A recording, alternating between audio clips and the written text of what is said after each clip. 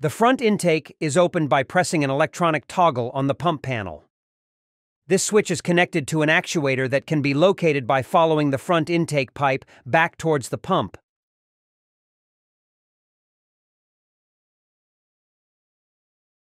When functioning properly, the actuator receives a signal and spins the valve open, allowing water in.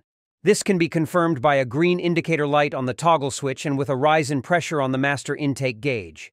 In the event of a malfunction, the actuator can be opened manually.